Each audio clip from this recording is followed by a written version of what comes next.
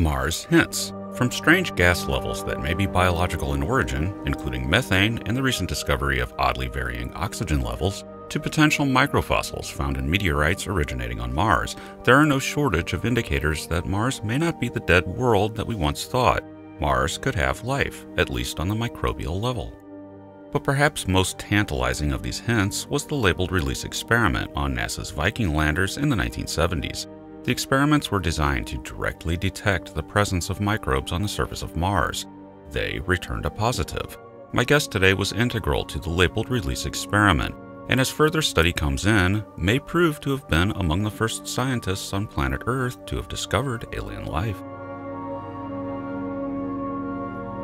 Welcome to Event Horizon with John Michael Godier.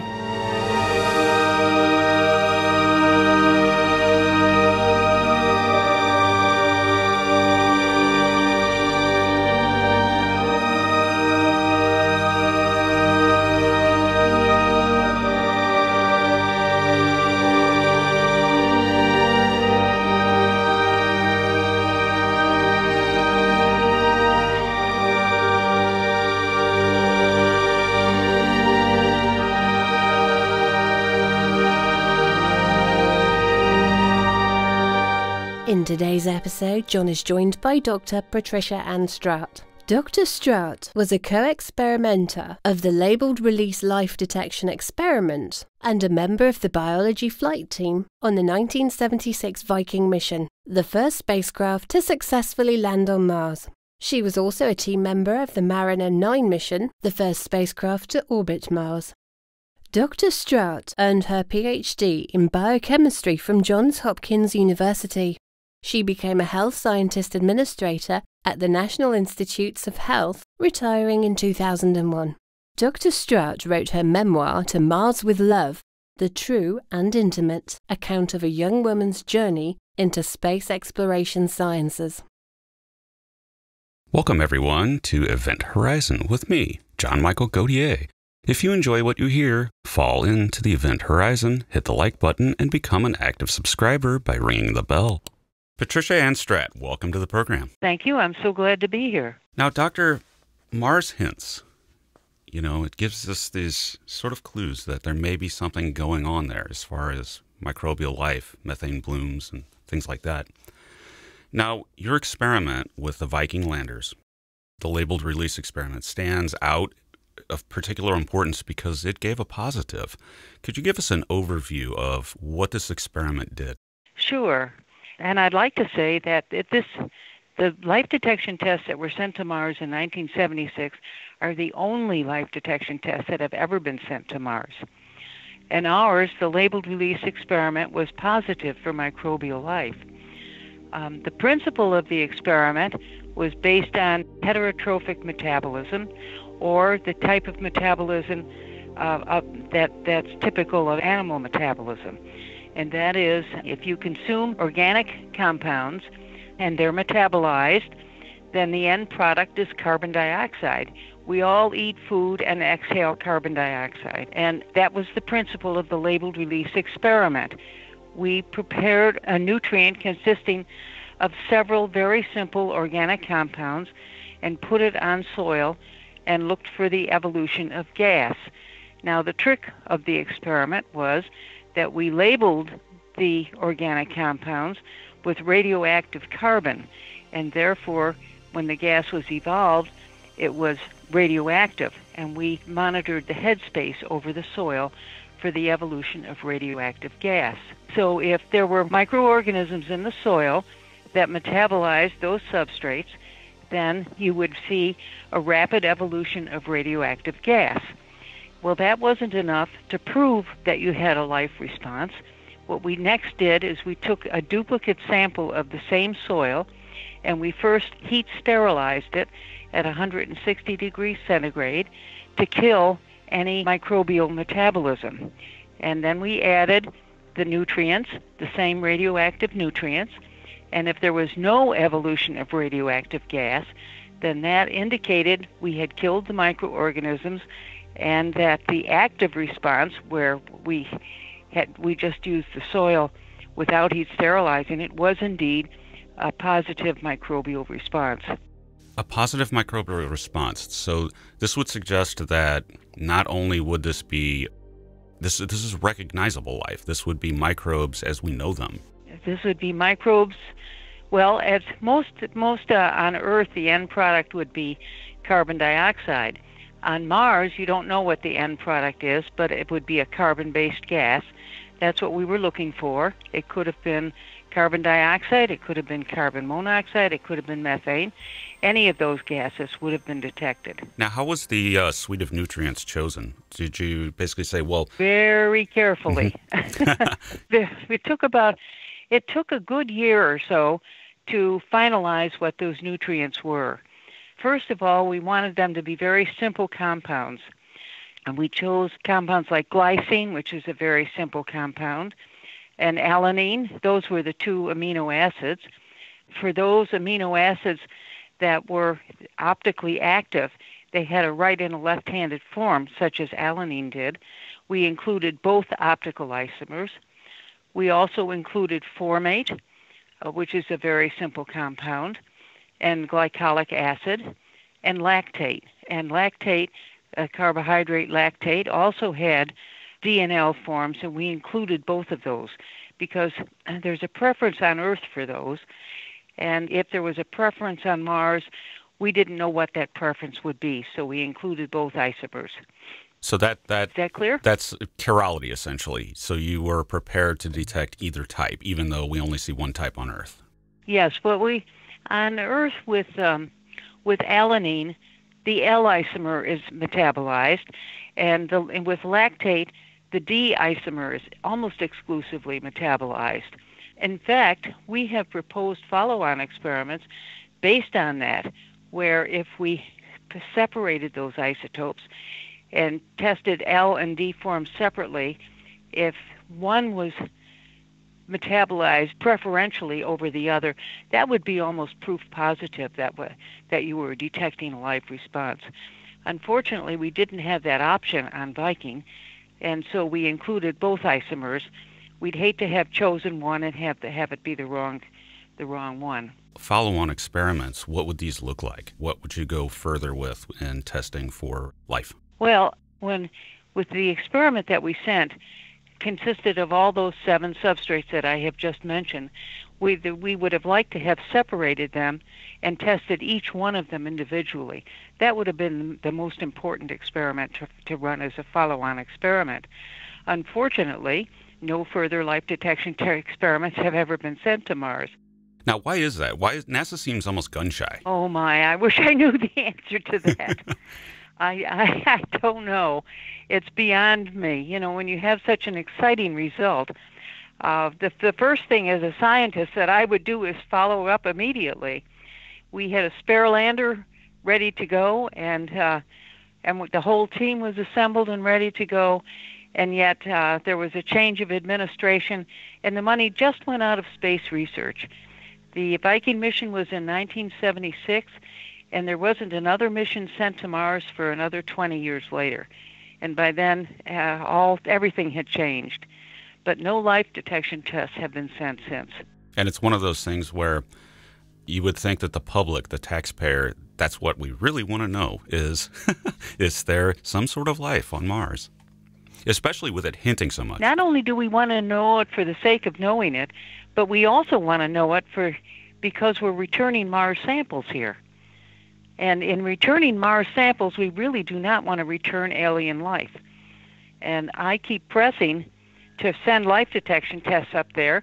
I'd like to see a whole battery of life detection tests set up there in advance of returning Mars samples. I don't think it's going to happen, but I sure would like to see it. Well, it seems to be prudent. It's just simple prudence, because even though it failed, they tried to do that with Apollo, as you remember, that they at least made an attempt to make sure that we weren't bringing anything back from the moon, as unlikely as that might seem.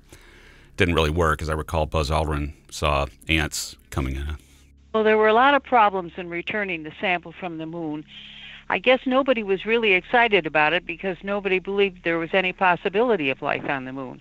But as a test example for bringing alien life back here, it really was kind of a failure. Not good, but with Mars, a lot more thinking has been put into that, at least, that we have some sort of planetary protection protocols and things like that we would want to make sure we don't bring anything back. But is it really that dangerous, though? Because could anything like that evolved on another world, assuming it did? I mean, we also have, the possibility of panspermia and things like that. But could it really infect us, or is it just, how do you know, I suppose? Yeah. How do you know? How do you have any basis for knowing?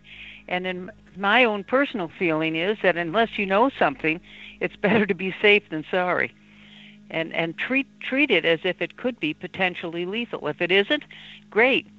But just on the offhand chance that maybe you're bringing back something that is lethal, I think you should take every possible precaution. And you could also flip it around, because we don't want to bring anything lethal to Mars. In other words, we don't want to kill off the Martian microbes that we're trying to discover. Well, that's an interesting issue, because there have been so many landings on Mars now that it's amazing if it's not contaminated by terrestrial hitchhikers.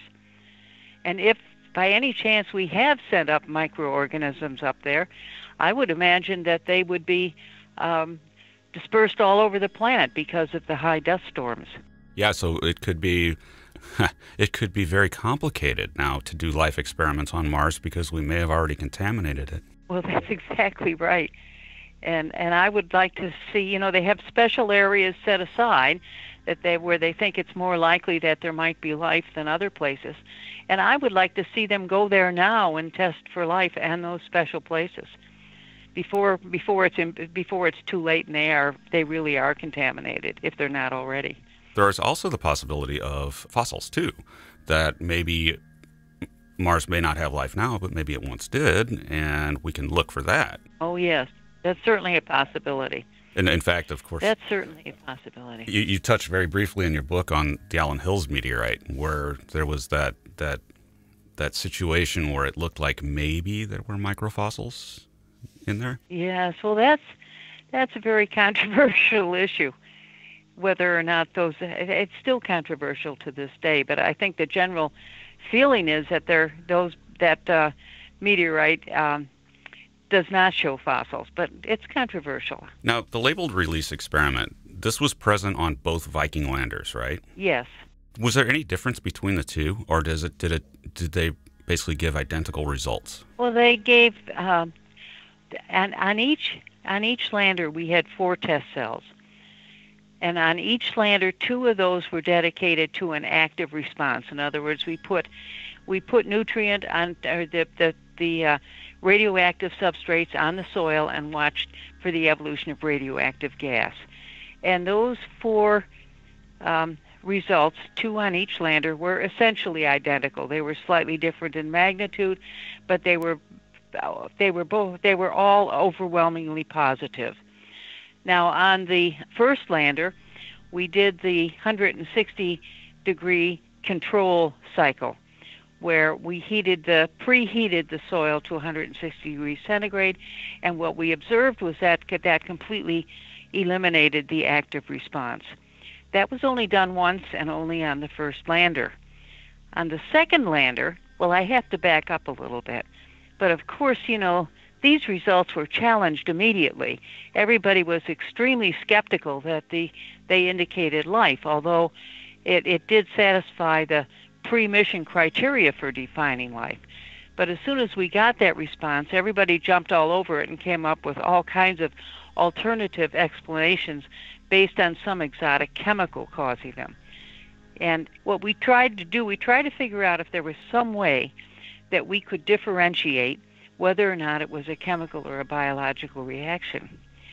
And the idea came up that if we could sterilize the soil at a lower temperature, much lower than the 160 degrees, that might distinguish between whether or not it was biological or chemical.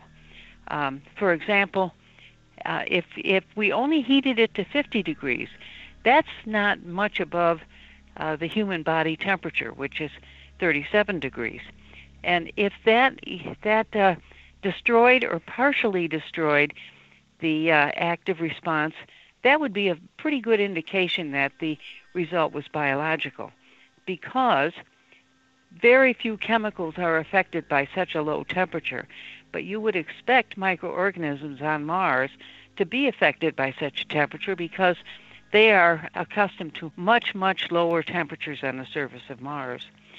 So on the second lander, one of the cycles, we figured out a way to preheat the soil to only 50 degrees centigrade. And that reduced the magnitude of the response significantly, maybe by about 70%. There were problems with that cycle, though, and we repeated it on the remaining cycle, and that showed a 70% reduction in the magnitude of the response, which is one of the strongest evidence that we have for why we were saying that the active response was a biological response. Now, the Viking landers were very distant from each other. So this, whatever this is, they were about 4,000 miles apart. So whatever the agent is, it was very widespread. Mm-hmm. That's interesting because chemically, the people that make the argument that it was chemistry, that gets a little bit complicated when you separate that distance and what's available geologically in the area. Yes. But if it's life... Well, the other thing is that the last cycle on Lander 1, what we wanted to do was see what would happen if we gave it a double shot of nutrient. And we did that, but we didn't get any response at all. Well, that soil had been stored in the soil hopper for about, maybe 80 or 90 days, and at 10 degrees centigrade. And that turns out that also destroyed the active response, which is further strong evidence that the reaction was biological, because not many chemicals are destroyed by long-term storage at 10 degrees C, but you would expect that such a temperature treatment would affect Martian microorganisms. So those are basically the experiments that were performed on the landers. So they were both identical. You asked the question, what's the difference? Well, the difference was in the thermal controls between the two, but all of them, all of the active cycles, 2 on each lander, were essentially identical. So in the storage of, say you have a microbial colony inside and it dies essentially because it can't, it just can't live inside of a storage capsule. Now, what was the threshold? Well, it can't live at 10 degrees centigrade. At 10 degrees centigrade, yeah. What was the threshold, though? I mean, how much of a bacterial sample did you need in order to detect it? So, I guess what I'm saying is it a handful of microbes, or is the soil just infected with it? Well, gosh, we used approximately half a cc of a soil sample in each test cell, and based on what comparable responses in terrestrial samples, it was a very low microbial count.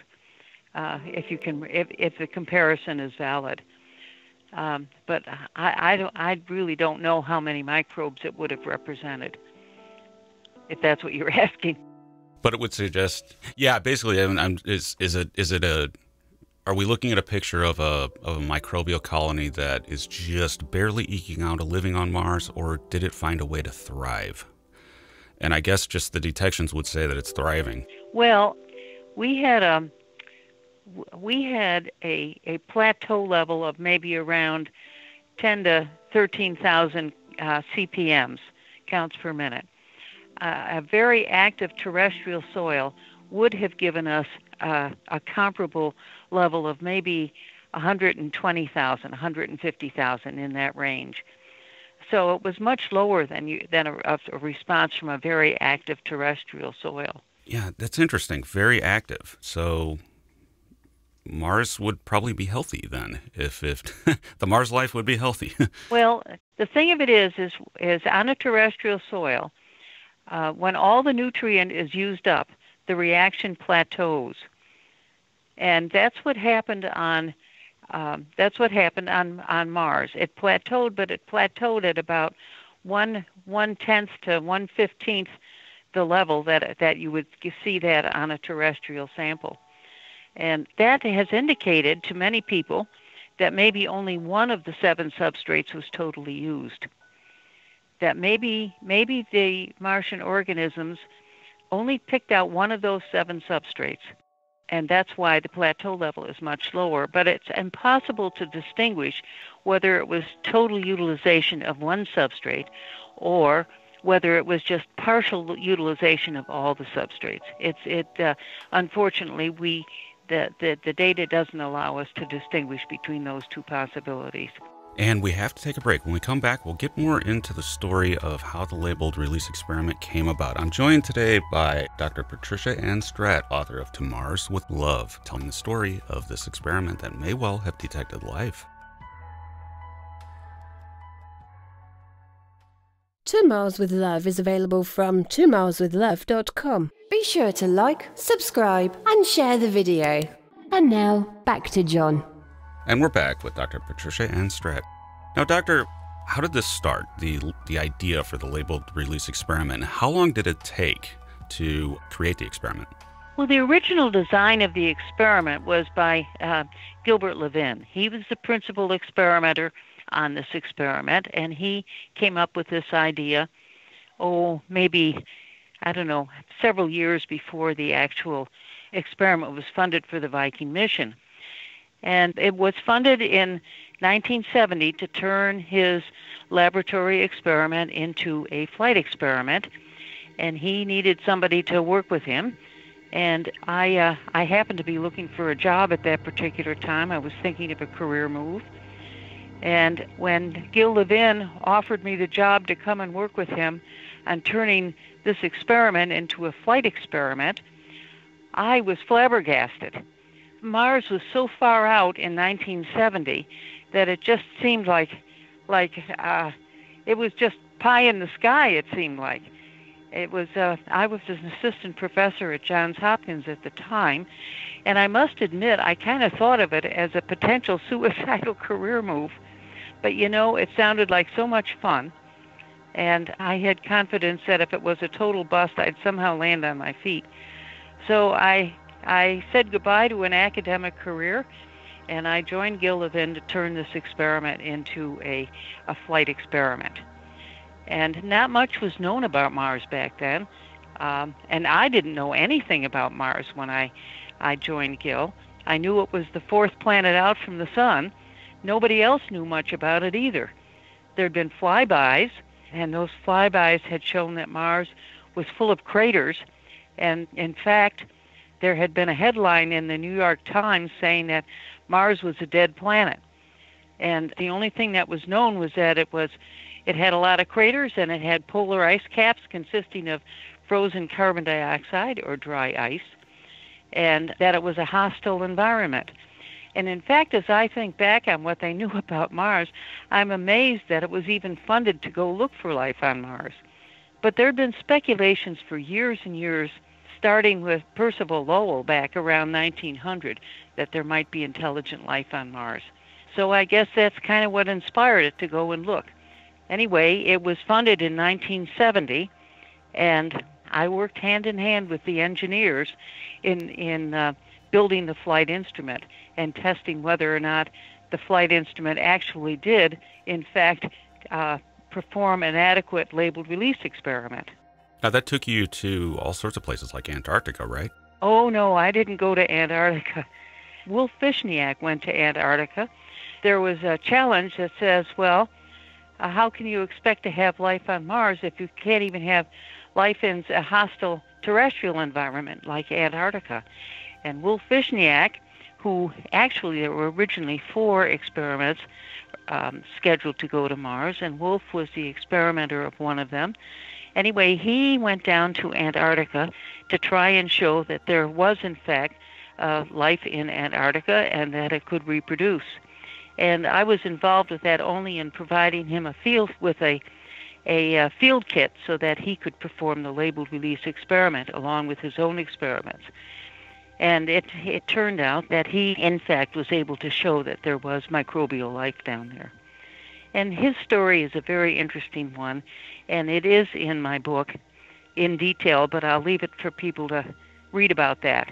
It's a very interesting story with a tragic ending, unfortunately. Unfortunately, but at the same time, even in itself, on its own, showing that there's microbial life in Antarctica is major science. Yes, it is. Yes, it is. Now, we have private companies these days. The terrain is very different. We have private companies wanting to go to Mars, SpaceX. Oh, yes. Now, what warning would you give them, given that they put things like settling Mars on the table? What warning would you give them? What experiments do they need to do to try to determine what's there before putting a human on Mars? Well, I think they're plowing ahead with doing that. I think Mars is an extremely hostile planet to human beings. And the book The Martian lays out some of the problems. I think they'll even be more severe than are presented in The Martian.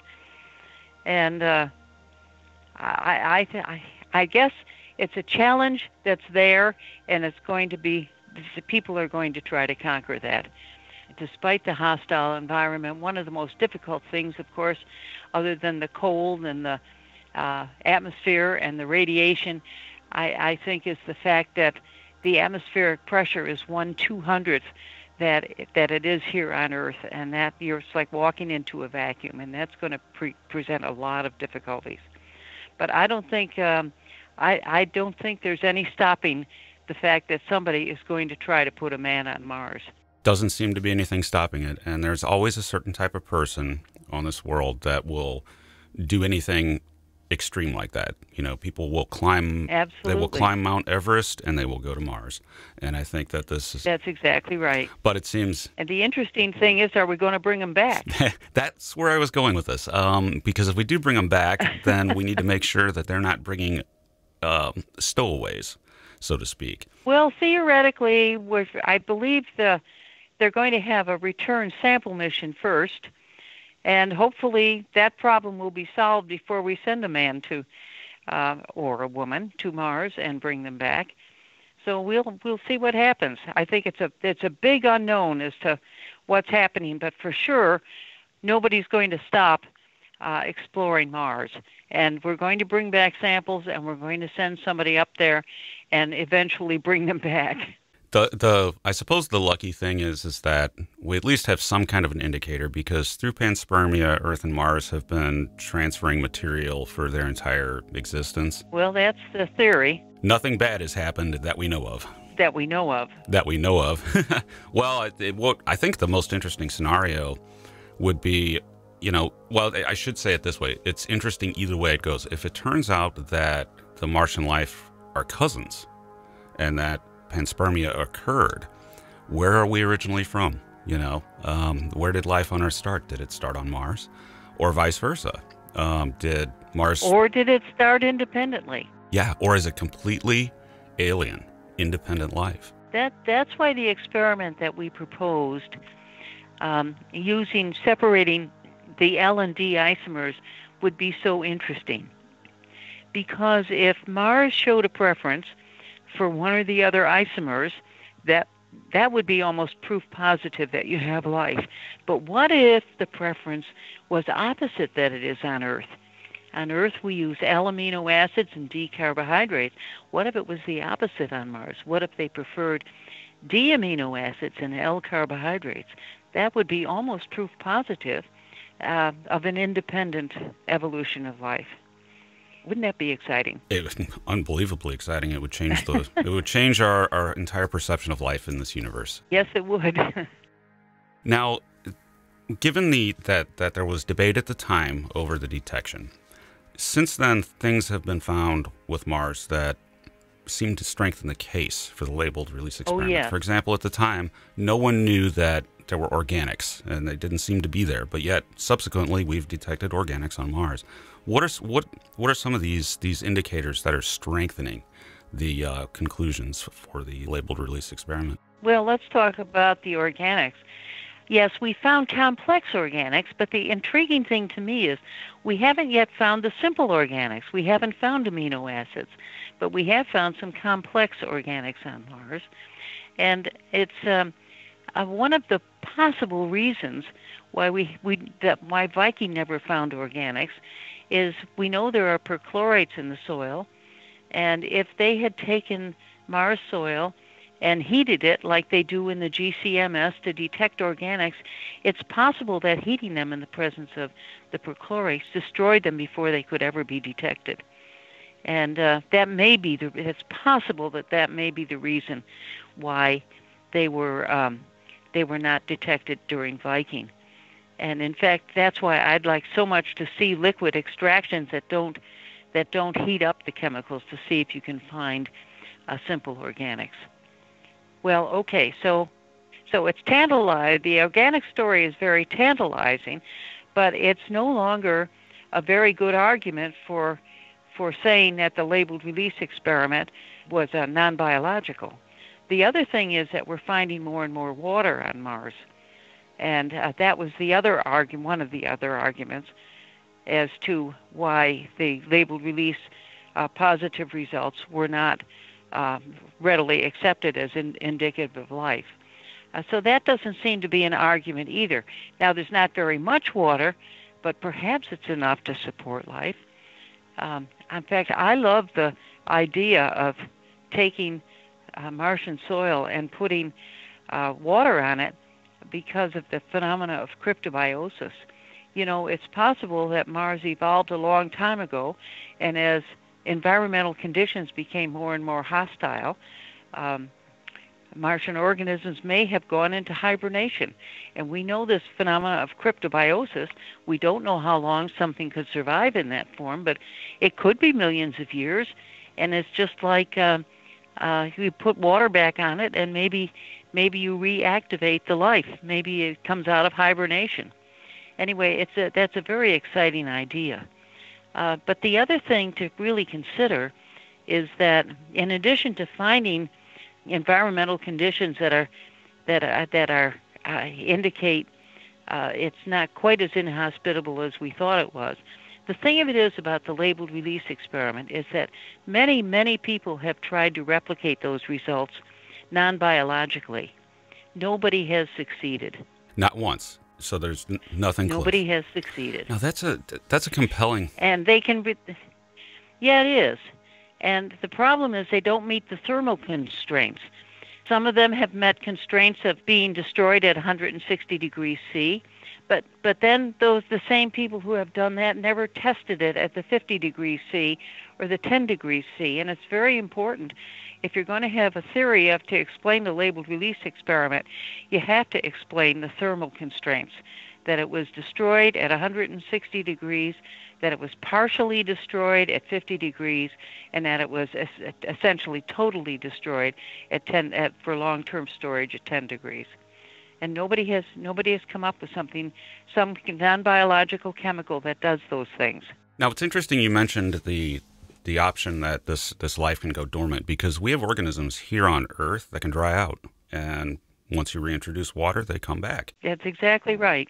And this idea of even millions of years of reawakening a Martian microbe, that's just it's out there, but it's amazing. It's an amazing thought that life. It really is. Nobody knows how long a microorganism could survive in a cryptobiotic state, but people propose many, many, many long years, perhaps millions. Who knows? So it's possible that life evolved a long time ago, way back when environmental conditions were more conducive to life. And as conditions got more hostile, they just went into a state of hibernation, and they could be reawakened by the introduction of water. Now we have another hint here, because we see these methane blooms, that Curiosity is detected, and it almost seems like that maybe there's something underneath the ground producing methane, but not consistently. Yes, that's extremely exciting. So that could be your microbes going dormant and coming back based on the conditions that they're in. Who knows? That's a very exciting finding, because methane methane is generally, if you have methane in the atmosphere, it's generally considered indicative of a life response. Methane has a very short half-life in the atmosphere, and the mere presence of it in the atmosphere of Earth indicates that it is continually replenished. And on Earth, it's replenished by methane bacteria, although it can also be replenished by volcanoes. But they're mostly on Earth. The cause is from metabolism by methane bacteria. And the fact that we're finding it on Mars is indicative of the fact that it is constantly replenished, and whether or not that's biological or non-biological is yet to be shown. There hasn't been any recent volcanic activity on Mars, so the explanation is up in the air, but as to whether or not that's biological, which is exciting. And by the way, there are methane bacteria that do utilize some of the substrates that were in the labeled release nutrient.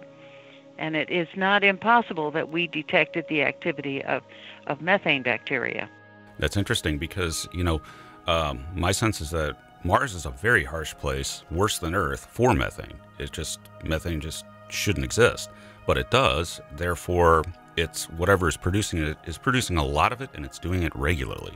So you have to wonder on a planet. Cyclical. Yeah, cyclical. And volcanoes are not cyclical. So, or at least unless under certain really special conditions, like a geyser or something like that, you usually wouldn't see that. But life is seasonal here on Earth, so why wouldn't it suggest that this methane is biological in nature? Exactly. Mars is a very tantalizing planet. It is, and it's actually really exciting to look at it from a broader perspective, because we don't just have Mars. We have Europa, Enceladus, even Venus, maybe, that might also be hinting. But nothing is hinting as strongly as Mars, as I think. And the methane is one more reason to suspect that the labeled release experiment found something. Because if the shoe fits, right? Well, the shoe fits, and I'm certainly inclined to believe it detected microbial activity. Whether or not it did remains to be proven. And if it did, it's probably the most exciting finding ever. If it didn't, it's still an exciting experiment, a first ever attempt to put a life detection experiment on another planet. And it's fascinating to think that we may have already discovered alien life. It's an exciting prospect, yes. Now, where do we go from here?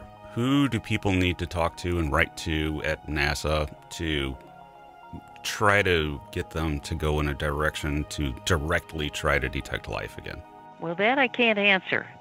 We've been submitting proposals for years and years to try and send back a labeled release experiment or some other ones, and it hasn't happened.